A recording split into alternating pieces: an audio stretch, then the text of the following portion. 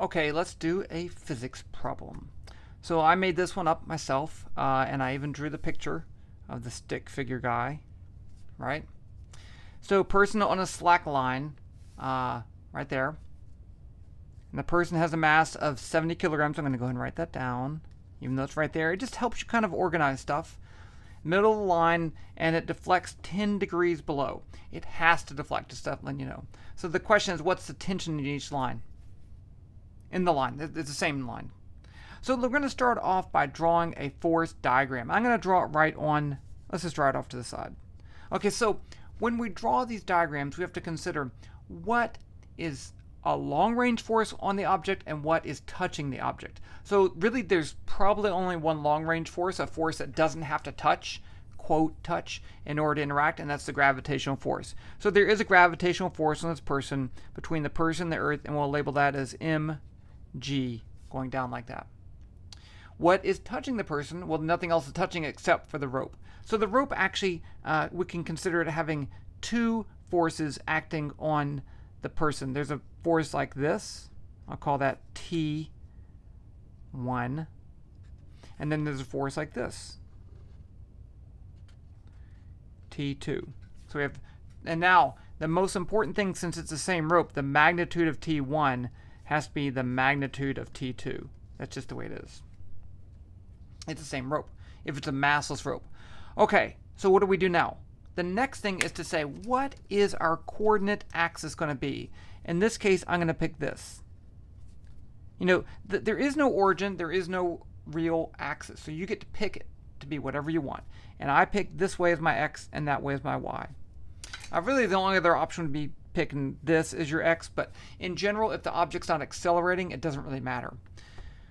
So once I have that, I can write my two force equations. Really, there's only one. It says F net equals 0, the 0 vector, right? That's not a scalar. And this says the total force added up on the person has to be equal to the 0 vector because the person's not accelerating. So the person's stationary. So I can actually write this as two equations, F net x equals 0. Now that is a scalar. This is the net forces in the x direction. And then I have F net in the y direction is 0. Okay, so what forces act in the x direction? Well, I have part of this force and part of that one. So how much? So if I think about this, here's my x component of the tension 1, T1x, and that's T1y, and that angle's theta, and that's T. So I can write the x equation as, I'm going to write this one is going to be T1 times the this is T1, times the cosine of the angle gives me the adjacent side. So T1 cosine theta, I messed that cosine up, I apologize. That's the x component right there, right? Now what about this one? Same thing. This is going to be minus T2 cosine theta equals 0. Now, they have the same angle, and they're the same magnitude. So I get T1 cosine theta equals T2 cosine theta. Duh. We already knew that. So that's not that helpful. Okay, now let's do the y equation then. So here I have T1 is pulling up. That's going to be T1 times sine of theta. T2 is pulling up plus T2 sine of theta minus mg equals 0. So you notice this is minus because now I'm dealing with the y component of the gravitational force. This is a vector force, so there's no minus sign there.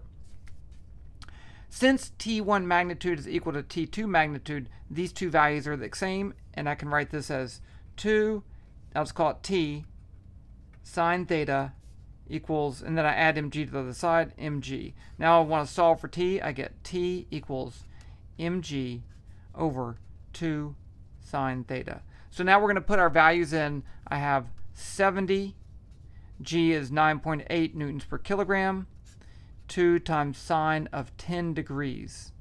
And I brought my antique calculator right here. Let's see if it works. It works, okay. So this is the HP28S. This is actually my calculator from college. I thought it was really cool at the time. I never actually did any programming over here, but it's super useful because I like, why am I talking about this? Well, I'm going to talk about it anyway. So I like this because it's RPN calculator, which means you enter the operands and then the operator, and it has 3 stacks, so you can see what you've put in there. So let's enter this in right here. So I can say 70, enter, 9.8. I could do enter and then times. I'm just going to do times. So it returns the result of 70 times 9.8 right there. That's that part right there. Now I'm going to divide by 2, so I say 2 divided by. Now I need to take the sine of 10, so I can say 10, and then I'm going to switch to trig mode and say sine. I already have it in radians. That's sine of 10. Now I'm going to divide that by sine of 10, and I get this. So 1975. So T, 1975 newtons. Let's just make a quick comparison to the mass, the weight of the person. So if I do 9.8, enter 70 times, 668. 686 newtons. So you see here that the tension in the line is extreme compared to the weight of the person. It has to be, because only the vertical component of that has to balance is there to balance the gravitational force. Okay, what if I wanted to have a deflection of only 5 degrees? How much tension would you need? Well, I've already done this problem. So that's the nice thing about doing it without putting in all the numbers. So now I can just say T2 is 70 times 9.8. I left off my units. 2 times the sine of 5 degrees. So it's half the angle. Let's just see what happens. So I have, I can drop this stuff.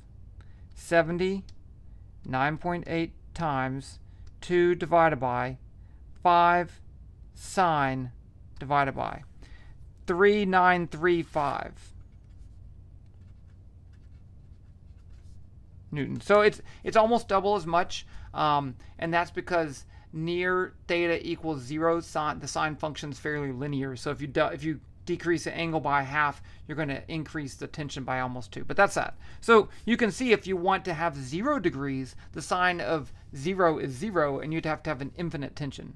Okay, mathematicians, don't listen to that. I was just joking. It gets really high, though. Okay, the end.